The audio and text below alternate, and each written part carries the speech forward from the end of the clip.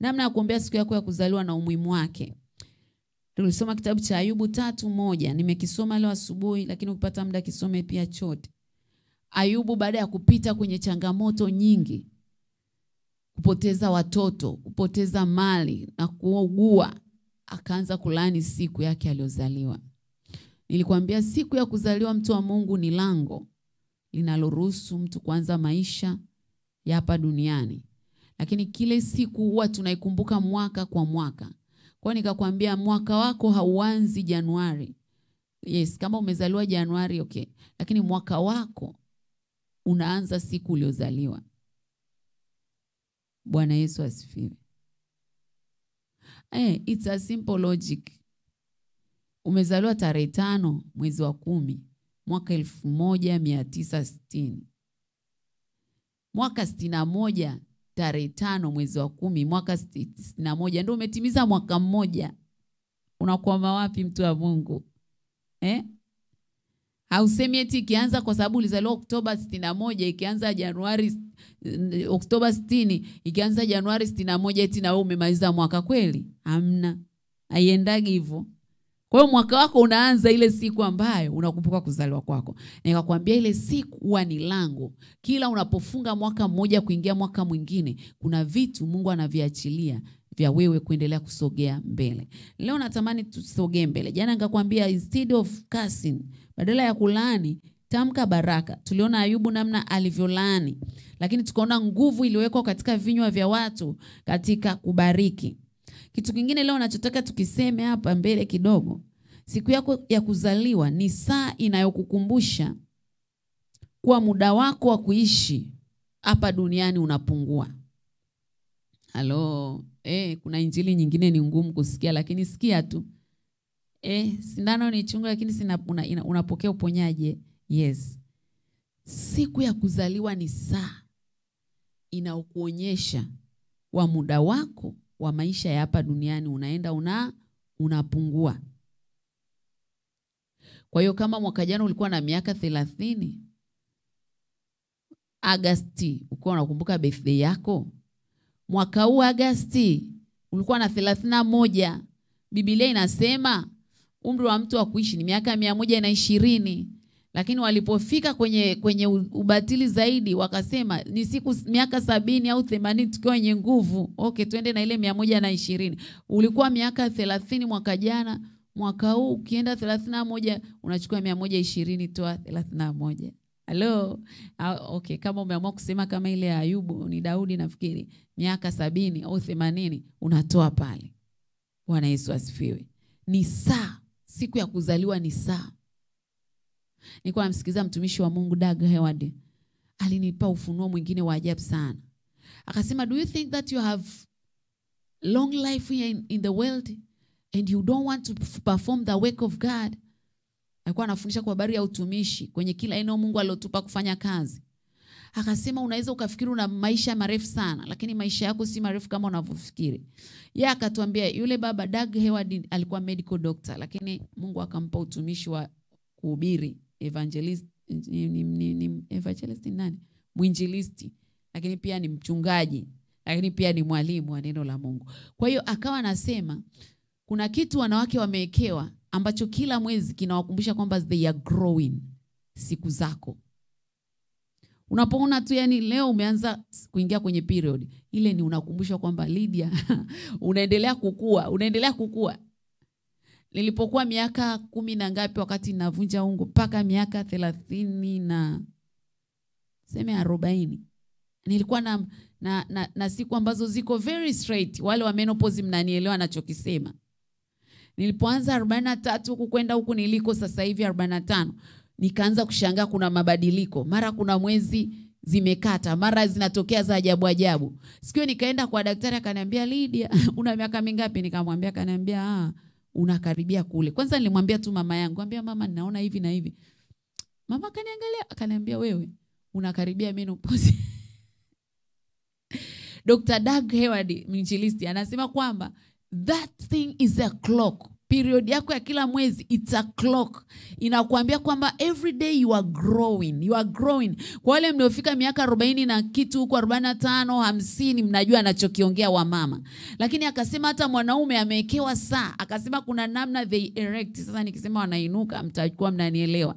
Yaani kuna namna mwanaume amewekewa ya kujua kwamba siku zake naye zinaenda zinapungua. Nguvu zake zile za, nasema nguvu za kiume zinaenda zinapungua. Kuna namna Daga Ewadi alikuwa anaelezea kwamba zinaenda zina nini. Kila siku ukiona ile alama unaona inapungua. Sasa mimi am not a man, siwezi kuelezea sana ya wanaume. Nimeelewa ile ya wanawake ambao naelewa zaidi. Sasa mimi nimeiconnect na siku ya kuzaliwa as a clock.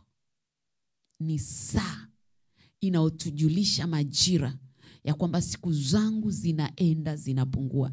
Kwa hiyo ninachotakiwa ni nini? Ni kutafuta uso wa Bwana na kujua kuyatenda yale yanipasayo kufanya. Ukisoma Zaburi ya 90 mstari wa 12, Zaburi ya 90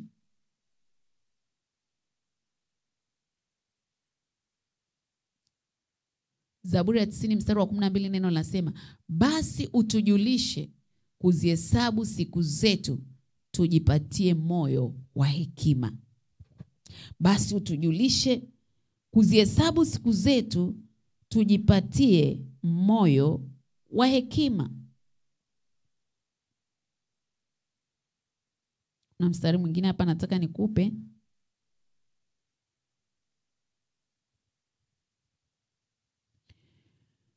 Daudi anasema katika hii Zaburi ya kwamba Mungu utujulishe kuzihesabu siku zetu. Sasa nataka uone nini? Kila unapokumbuka siku yako ya kuzaliwa, nilikwambia ni lango. Kwa hiyo siku ya kuzaliwa ni lango la kukuonyesha kwamba miaka yako inaendelea kuongezeka, ndio kadiri unavyoendelea unavyoendelea kukaribia mwisho wa maisha yako. Unaikaribia kufunga mlango wa maisha ya mwilini, kuingia katika mlango wa maisha ya rohoni. Yaani kuingia kwenye maisha ya umilele. Kumbuka nilikwambia siku ya kuzaliwa inakufungulia mlango wa kuingia kwenye maisha ya mwilini. Ambao tunapokuwa hapa duniani watu tuliokoka tunatakiwa tuishi rohoni na mwilini. Lakini kadiri siku zinapoendelea mbele, tunapokumbuka siku zetu za kuzaliwa, tunazidi kusogezwa karibu na maisha ya umilele. Maisha ambao tutaishi sio katika miili, ni maisha ya katika nini? Katika roho. Sasa Daudi anasema utujulishe kuzihesabu siku zetu ili tujipatie moyo wa hekima. Sikia, hata kama Biblia imeandika siku miaka 120, miaka 70, miaka 80, sio wote walio excel kwenye hiyo miaka. Yesu mwenyewe alikufa na miaka 33. Kwa nini anasema tujulishwe kuhesabu siku zetu? Siku zetu zimefungwa pamoja na kusudi la Mungu. Kuna mtu unatakiwa kusudi Mungu alokupa ulitumikie miaka 50 wewe umeondoka. Kuna wengine miaka 70, kuna wengine miaka 100, kuna wengine miaka 90, kuna wengine miaka 20, kuna wengine wamekufa na mwaka mmoja. Siwezi kusema kwamba walitenda dhambi. Sijui, Mungu, mambo ya Mungu hayachunguziki. Lakini nachotaka ni to focus kwenye siku ya kuzaliwa. As you celebrate your birthday, make sure that you pray to God to be given the spirit of wisdom to know what to do at what time. To know that your days are numbered. Kwamba siku zetu zimehesabiwa. Usiende tu ukakata keki ukashangilia bila kumwomba Mungu na kujua, Mungu, umeniacha tena mwaka huu, natakiwa nifanye nini? Ukisoma kitabu kile cha Mambo ya Nyakati, mlango ule wa 10, Mambo ya Nyakati wa kwanza mlango wa 12, mstari wa 32, neno linasema, na wana wa Isakari, watu wenye akili za kujua nyakati, kuyajua ya wapasayo Israeli wayatende, vichwa vyao walikuwa watu 200 na ndugu zao wote walikuwa chini ya amri yao. Mojawapo ya advantage au umuhimu wa kujua au umuhimu wa kuombea siku yako ya kuzaliwa ni ili kuweza kujulishwa ni nini cha kufanya kwa wakati gani. Halo. Ni hivi, sherekea siku yangu ya kuzaliwa, natakia nimwambie Mungu, katika mwaka unaoniongezea ni nini cha kufanya. Ni lazima upewe akili ya kujua majira na ni nini cha kufanya. Sikia, kwa wewe ambaye ni kijana, kuna wengine huwa wako shule ya msingi. Kile kipindi mzazi usipomwelekeza mtoto namna ya kukaa na kujiandaa vizuri, akijua kwamba darasa la 7 atamaliza, ataenda sekondari, mtoto atacheza tu, ataenda tu. Akifika sekondari, usipomwelekeza kwamba mwanangu, miaka ya O-level ni 4 tu, make sure that you fight. Ukimaliza form 4 umefanya vizuri, wako watakaocheza. Na ndo kile kipindi ambacho wanasema teen age. Na sasa hivi dunia imekikuza kiasi kwamba yani ule umri umeonekana ni umri mbovu, ni umri wenye tabu. Lakini nataka nikwambie, kwa Yesu huo umri ni mzuri kuliko tunavyofikiri. Nakumbuka niliokoka nikiwa form 1. Miaka hiyo mwaka 95 niliokoka nikiwa form 1. Hivi vitu wanasema teenager wana disturb wana nini, mimi sikuvi experience. Sijui kuzira, sijui kujifanyia vitu vyako, I didn't. Kwa sababu gani? Ukiwa na Bwana, kuna namna Mungu yale wanaopitia wote anayapisha. Ukijua majira, siku ya kuzaliwa inakujulisha kujua majira. Bwana Yesu asifiwe. Miaka 15 mpaka 20 ni nini natakiwa kufanya? Labda ndio watoto wale walioko A-level, wengine wanaanza chuo. Sasa kwa sababu hivi vitu havifundishwi, na saa nyingine wazazi hatuwafundishi watoto, they think that wana muda wote. Yesu aliwaambia ndugu zake walipomwambia twende, nafikiri Yerusalemu, akawaambia mimi sina muda wote kama mnavyofikiri. Muda wangu uko limited. Nimewekwa kuja kufanya kazi ya Mungu kwa miaka hii 3. Yesu alianza huduma na miaka 30. Na alikuwa na miaka iliyohesabiwa 3 tu ya huduma. Kwa hiyo hakuwa anaenda kila mahali, hakuwa anaenda na kila watu, hakuwa anaenda kula kila mahali. Kwa sababu gani? His days were numbered. Kwa hiyo alijua namna ya kutumia muda wake vizuri, akijua kwamba baada ya muda wa miaka 3 he is closing his chapter na kuanza maisha mengine. Alitakiwa kuwa ameshaweka misingi ya huduma, ambayo huduma itaendelea to the end. Kwa nini naongea hivi, mtu wa Mungu? Naongea hivi kwa sababu tuna jamii ambayo hatujui kujua majira na nyakati na nini cha kufanya. Binti, kijana unanitazama wa miaka 25, 30. Mungu amekujalia umemaliza kusoma, una kazi yako ya kawaida tu nzuri. Watu wengine wanataka paka apate hela ndo anze familia. Kila jambo lina majira yake na lina majira yake na kusudi chini ya mbingu. Mhubiri 3. Umefika huo umri, umepata rafiki mzuri, mchumba mzuri ambao unaona kabisa tabia zinaendana, olewa, oa. Jiwekee utaratibu kwamba Mungu ukinijalia mpaka miaka fulani niwe nimemaliza tumezaa. Kama umetupa watoto, umeshatupa watoto, tunaamini tutapata watoto, tuzae kwa miaka fulani. Miaka fulani tutalea. Unakuta mtu we don't plan, we Africans we don't plan. Kwa sababu gani? Siku ya kuzaliwa imewekwa kama saa ya kukujulisha nini cha kufanya. Ndio wako wachache ambao Mungu anawaambia okay, wewe utaolewa na miaka 60. Hao mimi siwezi kuongea sana. Hao ni mambo ya Mungu. Kama ambavyo Sara alipewa mtoto wake na miaka 90. Lakini mambo mengi Mungu ameyaplani kwa ajili ya kusudi. Na hata huo muda aliokupa wewe wa kuwa single muda mrefu, kuna vitu anataka uvifanye. Use your birthday as a clock, kama saa. Mama na baba mnaelea watoto sasa hivi. Usifikiri watoto utakaa nao miaka yote. Kadiri unavyoongeza siku na muda unaenda. Mimi the way nilikuwa na react kwa my firstborn, nilivyokuwa namlea sio tofauti na ninavyowalea wadogo zake. Sio kwamba nawalea vibaya. Kuna vitu nimejifunza ambavyo sasa hivi siviwezi kuvimpati kwa wale wadogo. Kuna umri, kadiri umri ulivyoongezeka na nguvu pia zimepungua. Sijui kama unaelewa. Usiseme Lydia bado unaonekana kijana. Kadiri unavyopanda juu, nguvu zako za mwili, sisemi za ndani zinaongezeka. Za mwili zinaenda mwili unaendelea ku. Kwa hiyo jifunze kumwomba Mungu kujua. Inapofika ile birthday mwambie Mungu, mimi ni mzazi, watoto wangu wana umri huu na mwaka huu natakiwa niendeje nao.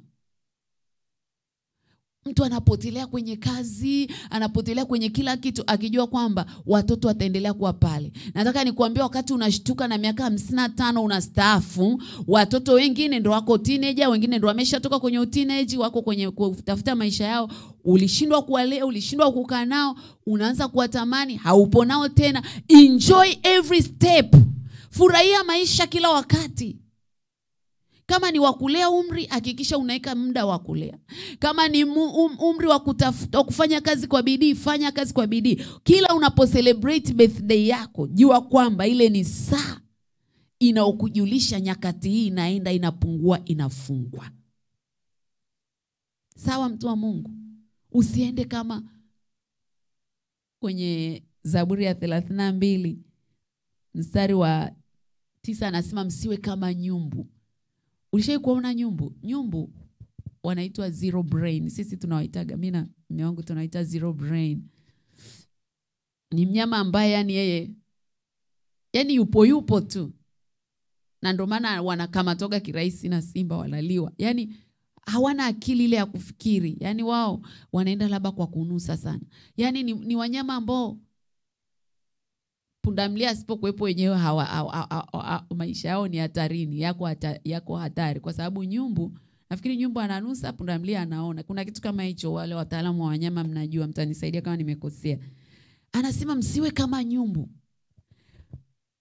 Kwa nini tunaambiwa tusiwe kama nyumbu? Tunaposhindwa kuzihesabu siku zetu na kujua umuhimu wa siku ya kuzaliwa, tukajua nini kinachotakiwa kufanya, tunakuwa kama nyumbu. Mstari ule wa 9 Zaburi ya 32 anasema msiwe kama farasi wala nyumbu walio hawana akili.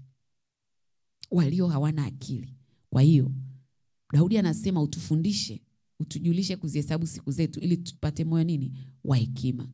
Siku yako ya kuzaliwa ni saa. Lakini siku ya kuzaliwa nilikwambia inaweza ikapitisha uzima na mauti pia. Kuna mtu mmoja anaitwa Herode kwenye Mathayo 14. Mathayo 14 mstari ule wa 6. Hata ilipofika siku ya kuzaliwa kwake, Herode binti Herodia alicheza mbele ya watu, akampendeza Herode. Hata akaahidi kwa kiapo ya kwamba atampa lolote atakaloliomba. Naye huku akichochewa na mamaye akasema, nipe hapa katika kombe kichwa cha Yohana Mbatizaji. Naye mfalme akasikitika, lakini kwa ajili ya viapo vyake na kwa ajili ya wale walioketi chakulani pamoja naye, akaamuru apewe. Akatuma mtu akamkata kichwa Yohana mle gerezani. Kichwa chake kikaletwa katika kombe, akapewa yule kijana, akakichukua kwa mamaye. Bwana Yesu asifiwe. Hii ilikuwa ni siku ya kuzaliwa ya Herode. Nimekuambia siku ya kuzaliwa inaweza ikapitisha mauti au uzima. Na kadiri tunavyoendelea kucelebrate siku za kuzaliwa, lazima tujue hivyo vitu. Ayubu yeye alilaani ile siku. Lakini siku ya kuzaliwa ya Herode ilizaa mauti kwa Yohana. Nikakwambia kwamba siku unapokumbuka kuzaliwa kwako, jifunze kuwekeza muda kuomba. Kabla ile siku, tenga siku zako 3 au wiki. Nenda mbele za Bwana. Ukiweza funga, omba na kujua ni nini kinatakiwa kiingie kwenye mwaka unaoingia. Maana ile siku unaozaliwa, mauti pia inaweza ikazaliwa kwako. Bwana Yesu asifiwe. Mauti inaweza ikapitishwa. Unaposherekea, unaosema happy birthday to me, siku hizi tunatumana kwenye mitandao kila mahali. Sio kila anayeona happy birthday to you anafurahi. Wako wanaotamka mauti. Kama ambavyo Yohana siku ya kuzaliwa, can you imagine? Herode huko nyumbani kwake kwenye ikulu wanafurahi na familia yake. Alafu mke wa Herode, kwa sababu alikuwa, unajua Herode alikuwa ameoa, amechukua, yani amemchepusha mke wa mdogo wake. Akamchukua kwa sababu alikuwa na mamlaka, akakaa naye. Yohana akamkaripia. Alipomkaripia, Herode nafikiri yeye hakumind sana, lakini Yohana alimchukia. Biblia inasema alimchukia. Lakini mke wa Herode aliweka kinyongo. Si mnajua wanawake wakiamua kuweka kinyongo. Aliweka kinyongo ndani. Siku ya kuzaliwa Herode. Wanafurahia siku ya kuzaliwa Herode. Kuna mtu amepanga mauti ndani yake. Yaani shetani, sio niseme, yes, it's a devil.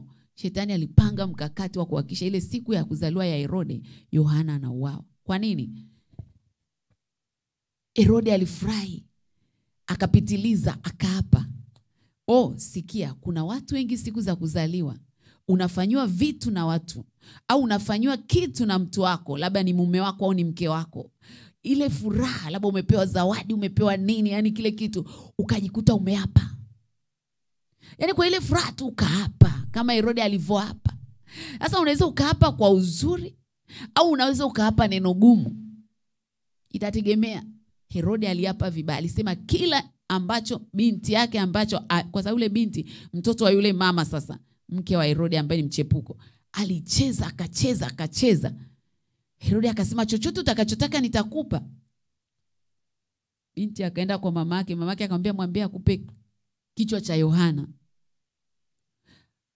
Lango la kuzaliwa la Herode liliafunga maisha ya Yohana. Yohana akauawa. Watu wa Mungu, nimekuambia unaweza ukafurahi sana siku yako ya kuzaliwa, lakini pia unaweza ukaingia viapo ambavyo vitakukosti maisha yako. Kwa sababu mtu amekupa zawadi ambayo hujawahi kuwaza. Let's say ni binti, umepewa zawadi na mkaka, hamjaoana wala. Unasema you are my everything, sitakuacha wewe. Afu baada ya muda unakuja kugundua huyu mtu sitaweza kuishi naye. Unaachana naye kabla hujatangua kile kiapo ambacho ulikiweka siku yako ya kuzaliwa. Unaenda unawana na mtu mwingine, utateseka wewe. Usiniambie hivi vitu vinakweje. Mambo ya rohoni yanatambulikana kwa namna ya rohoni, mtu wa Mungu. Ni mkaka umemwahidi, mdada alikufurahisha kweli siku yako ya kuzaliwa, ukaapa wewe nitakuwa. Baada ya muda unakuja kugundua huyu mtu nikiishi naye hatutaenda. Kiapo umesahau kukitangua ambacho ulikiweka siku ya kuzaliwa.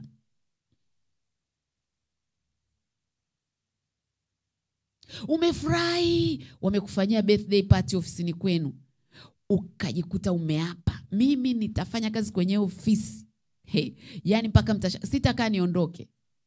Leo hii unaona maslahi hayatoshi. Siku yako ya kuzaliwa walio kutengenezea keki wa kukuletea na zawadi, ukaapa kwamba utaondoka kwenye ofisi. Leo mambo yamekuwa magumu, au unaona kabisa msimu umefungwa, unaondoka kabla unataka kuondoka, kiapo hujakitengua na wala ukumbuki. Unashangaa unakoenda, kila kitu kinadunda.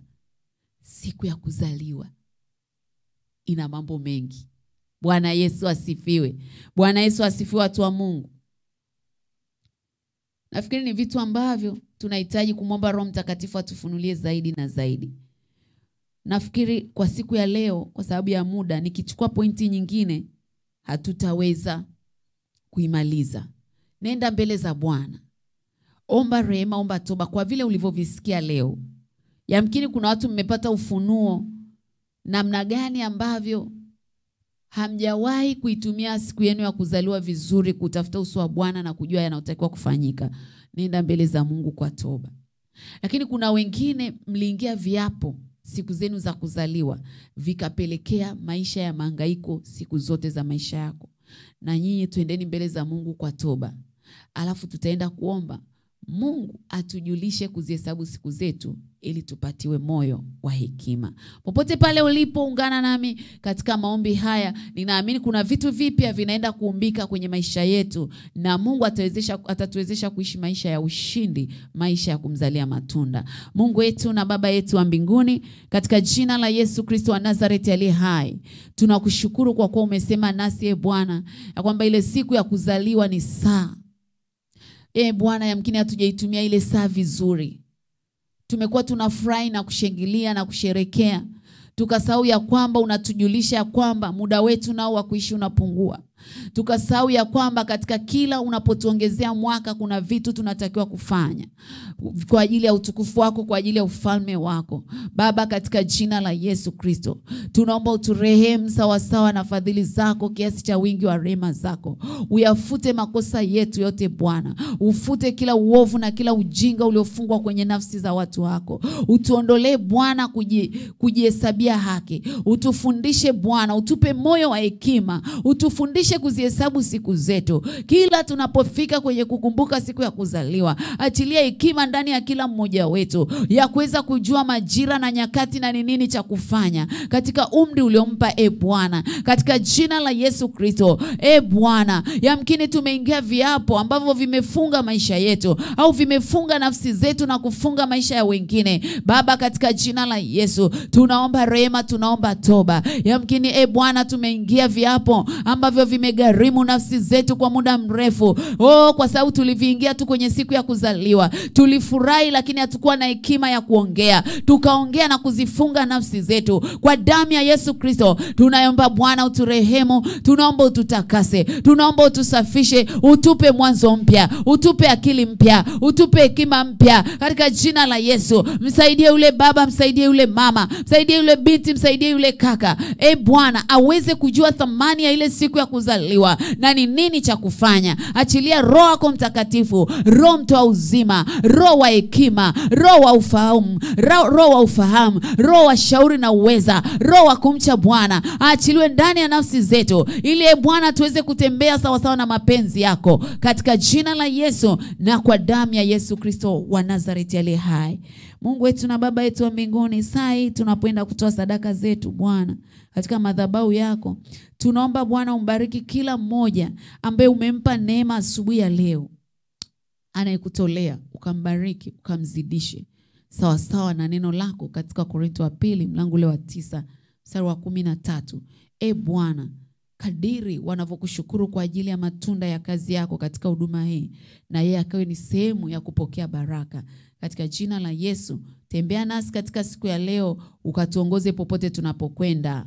Amen. Haleluya, haleluya. Bwana Yesu asifiwe sana. Unaweza kuachilia sadaka yako kwa ajili ya utumishi Mungu alotupa, ili tuweze kuwafikia wengi na kazi mbalimbali ambazo Mungu anatupa katika huduma hii kupitia 0758 940 388 namba ya M-Pesa na 0714 60 72 42. Hiyo ni Tigo Pesa na jina ni Lydia Mcharo. Mungu akubariki sana. Uwe na wakati mwema. Wewe ni mshindi na zaidi ya kushinda. Amen.